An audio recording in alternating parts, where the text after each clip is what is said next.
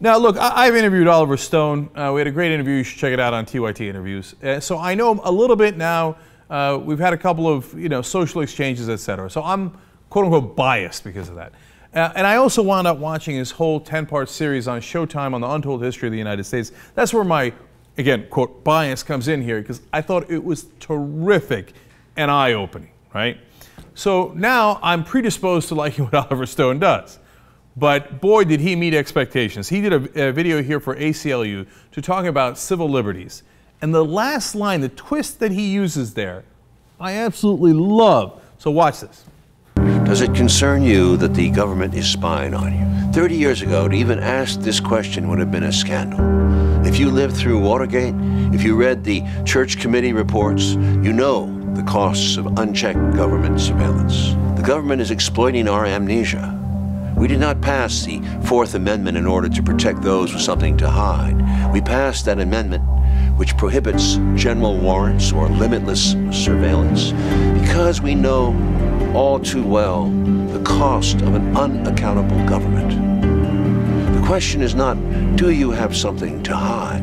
The question is whether we control government or the government controls us. Oh, I love that line at the end. The question is, do we control our own government? Remember, it's supposed to be our government, our representatives. Or does the government control us? That's the essence of the American question. And the American answer is, we are supposed to control our government, not the reverse. That's exactly the right framing, and that's exactly what's at hand here with the NSA spying issues and the gross violation of civil liberties across the board. But what's interesting is it's not just the liberal like Oliver Stone who's saying this. It's not just me saying it, Glenn Greenwald, David Sirota, Jeremy Scahill, etc. It's now some congressmen and senators. Slowly, but it's catching on. Jerry Nadler's a congressman from New York, and he says, the national security state has grown so that any administration is now not upfront with Congress. It's an imbalance that's grown in our government and one that we have to cleanse. Now, look at how carefully he's saying that, because he's a Democrat. He doesn't want to say the Obama administration is the one that's at fault here. But he is saying, no matter what the administration, Bush administration or Obama administration, the national security state has gotten totally out of hand. And by the way, he represents the district in New York City that got hit on 9/11. And he's saying this has gone too far.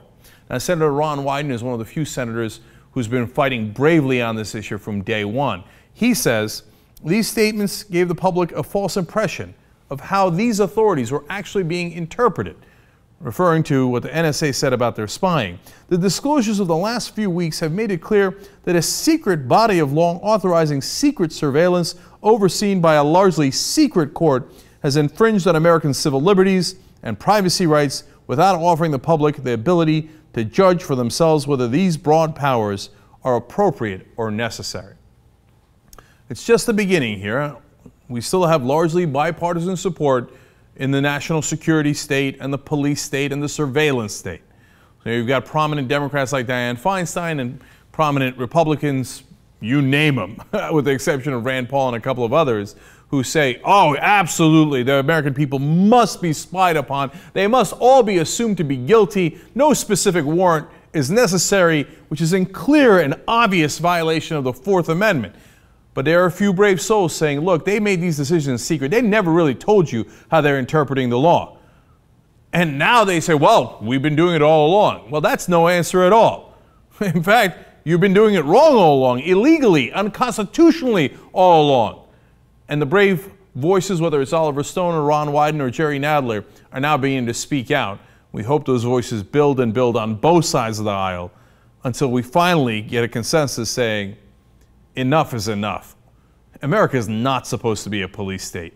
As Stone pointed out there, it would have been unthinkable 30 years ago. Even in the midst of Nixon's abuses, would have been the state of the police state we have now would have been unimaginable and unacceptable. And we've come way too far in accepting it as the American people, and certainly our politicians, and certainly our media. We have to fight back and make sure it does not become the new America. We liked America the way it was when it stood for freedom.